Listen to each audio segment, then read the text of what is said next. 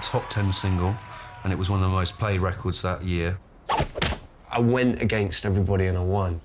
Bang, ching, ching, ching, ching, ching, ching, ching, ching, ching. Science fiction time, it was... he wants to do clothes.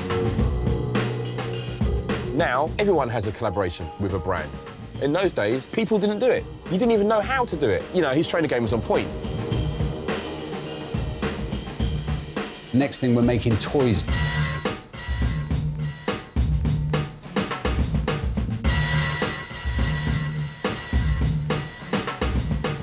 Did I ever think that Mowax were going to start making toys? No. Was I surprised that that happened? Most definitely not, because that was the culture of the time. He started when he was very young. There is something teenage about the whole thing. He's kind of made a career out of being a perpetual adolescent. You've got a problem if the owner of the label wants to be the main artist on the label. The other people go, well, hang on, where's he going to put the money?